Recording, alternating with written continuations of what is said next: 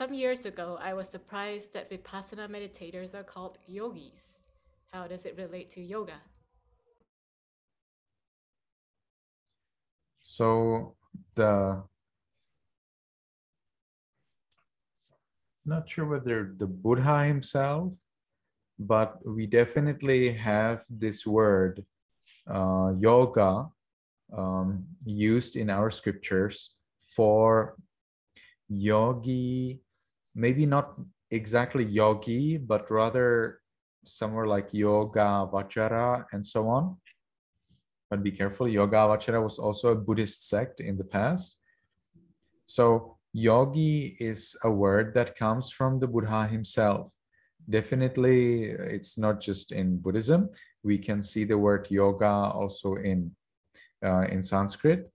However, the Buddha used this word, and the Buddha used this word in relation to monks and to people and nuns and to people who practice the Buddha's teachings very ardently.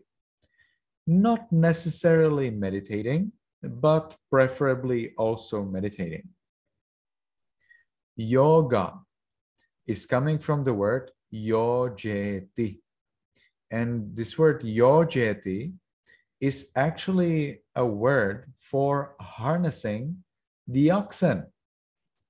If you harness the oxen to go and plow in the field, or you apply whatever you apply on your oxen so that you travel over a path, then you would be using in the Pali language the word yojeti. Yojeti means connecting. You're connecting the oxen to your plow, or you're connecting the oxen to your cart so that they go and something can happen. So the Buddha used this word of yoga for us, for monks, when they dedicate themselves to the practice. So the monks are then harnessed. The Dhamma, the monks are then harnessed to the Dhamma, like the oxen are harnessed to the plow. And then something interesting can happen. What can happen? The crop can grow. What's that crop? That's the crop of the Nibbana, of the fruition.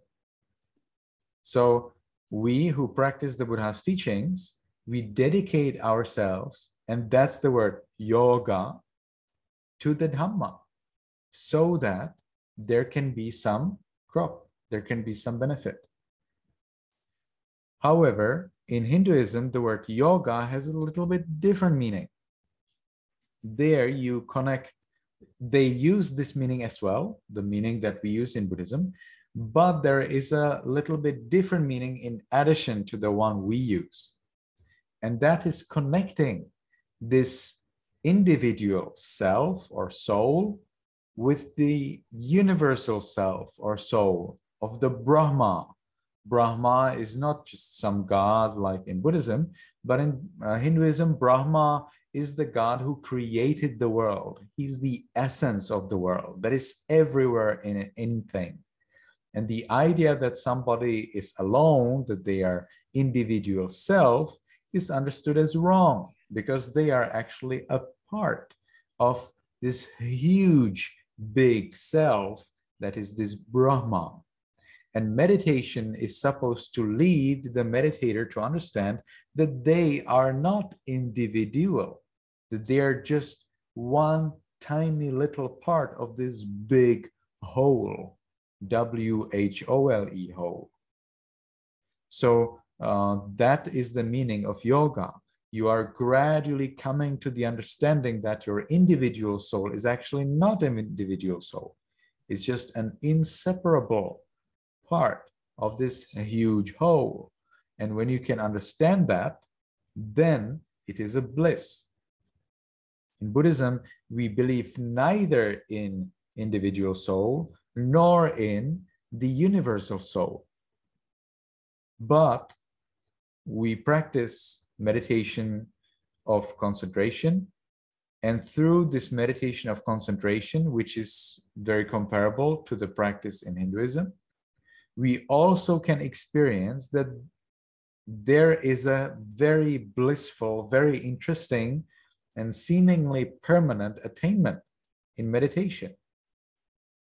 But because we already from the beginning know that this is impermanent, that this is unsatisfactory and not so, that this is not the aim, it is just the tool to get the aim, then it is easier for us to avoid attachment on that attainment and make use of that attainment for Nibbana. In Hinduism, that attainment of the deep level of concentration, also known as jhana, is used as the goal itself, not as a tool. So that's the big difference between yoga in Hinduism, where in yoga you connect your individual soul to the universal soul, which are permanent in their belief, and in Buddhism, where yoga means that we dedicate ourselves to the training of sila, morality, samadhi, concentration, and panya, wisdom. Sadhu, sadhu, sadhu. Thank you, Bante.